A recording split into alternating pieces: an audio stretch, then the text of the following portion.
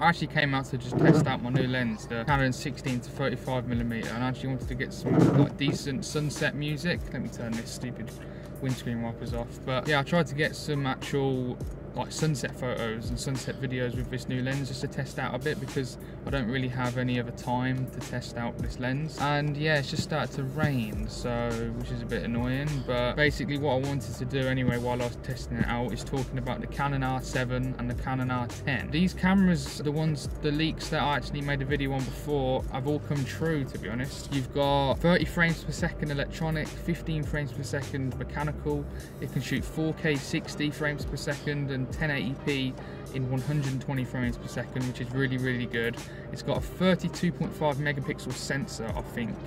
And all of these like specs that I'm naming at the minute are all better than the Canon EOS R, which is what I'm using on right now to film myself on my daily camera, because it's the only one I have. Which is pretty mad, to be honest. The only difference really between the Canon EOS R and the R7, like what it's better at, the Canon EOS R, is like that it's full frame. These cameras look really, really, really good. I'm really liking the look of them, that R7 and the R10. It's a really good entry point if you was actually looking to buy into the Canon R system, because they are very expensive, these cameras. The RP is quite cheap considering it's a full frame camera. I know it's like £1,500 for the body only of the R7, which is still crazy loads of money, and it's actually more expensive than the Canon EOS R when I brought it. But to be fair, I did get the RF 24 to 105 and the adapter with mine for less, so maybe that's why. But the R10 coming at just under £1,000, I think, is going to be a really, really good entry point. And I really do suggest, if you're looking to buy a brand new camera, like your first camera in 2022, I do suggest you go for the Canon EOS R7 if you can, but if not, definitely the Canon EOS R10, because it's actually faster than the R5, which is insane, the R10, because it's got the same processor and the autofocus system than the R3. And the R3's autofocus is absolutely outstanding. So the R7 and the R10 have the same autofocus as the R3. Is absolutely amazing, to be honest. If you are looking to get a camera in 2022, I really do suggest the R7 to start off with. The good thing about it, it's the smm mount, so you can use your Canon EOS RF lenses on new cameras. So if you get an R7 and buy like a 50mm 1.8 or 35mm 1.8, or like this camera here, this EF 16 to 35, this lens that I'm using now, you can, once you upgrade to full frame, you can use it on that. So if you are a wildlife and sports photographer as well, you're really going to like this, because you get that extra reach as well. So these cameras are looking really, really good, and Canon are really going to try and make a claim back to be #1, I think, over Sony, especially when this Canon EOS R1 comes out, because I think they have everything available now, and I just think they're going to be better than Sony in the future. So I'm happy I've invested into Canon, and I'm really liking this lens at the minute. It's a bit of a shame that I actually came out to get some photos and videos using this camera, using this lens, but you know what, I don't really want to go out and get soaked. It'll be a good time to actually test out the weather sealing of my camera and this lens, to be honest, see how good the weather sealing actually is on them. But I thought, I've came all this way, I've made this little talk about the Canon R7, I might just get some test photos of actually inside the car and getting some interior shots, because why not? I thought it would be quite fun. I love car photography, so why not try and get some interior car shots using it? I mean, at the end of the day, it is a wide angle lens. So yeah, tell me what you think about these photos and videos at the end, and yeah, we'll get back to talking about the Canon EOS R7 R10.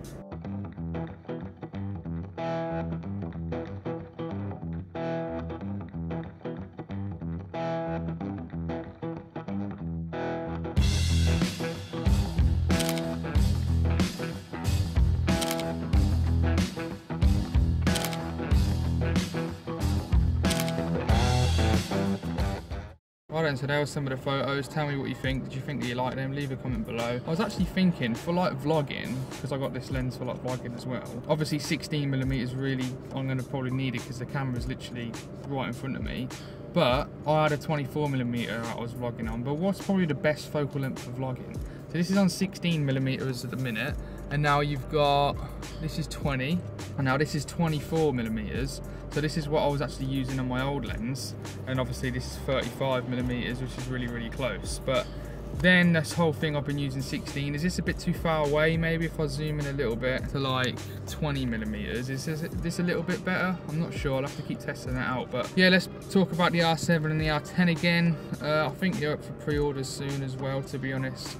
some of the specs, like I mentioned earlier, really good. I don't think I'm going to get one at all, because the next camera I'm actually interested in is the R6 now, because that camera looks really good, and obviously it's full frame and obviously a little bit more expensive. I think the R6 is the way to go for my next camera. Obviously I'm going to keep this Canon EOS R as a second body, but yeah, I think these two new cameras look really good, and I'm actually really excited to see what people can do with them, especially wildlife photographers out there. You're going to absolutely love this camera, and both of them really, and you're a sports photographer as well, are going to absolutely love it. So even though there's the R3 out there and the R1 coming out, if you're looking into getting into sports photography, them high frame rates and the APS-C obviously reach as well is going to be really good. 32 megapixels as well, really good megapixels, so it's going to be a great camera for photography as well, and it's going to be really hard to floor that camera at the end of the day. But yeah, that's really what I've got to say about it. This is testing out the new lens. Didn't really go to plan, because obviously